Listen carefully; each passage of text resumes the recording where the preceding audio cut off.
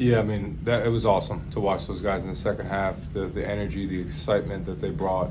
But we got to start that way. But I really thought, the defense went out there. We said we're going to go for a 3-and-out. They stopped them. Offense went down, 10-play drive, scored. So you felt the momentum going, and defense comes back, get another big stop. So you felt that momentum, but we got to finish.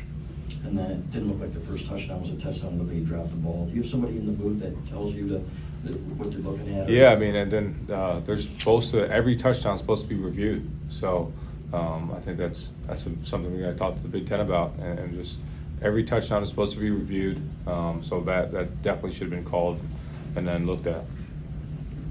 All the way on the left here, Tom.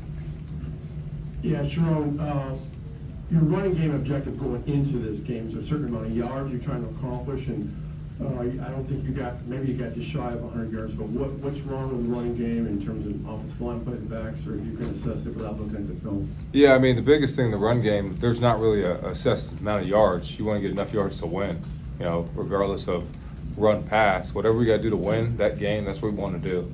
So there's a couple things on some run-through backers that we got to fix up front, and I thought initially we were moving them off the ball pretty well, but it really was the run-through stuff that really got us, and that's something we got to fix.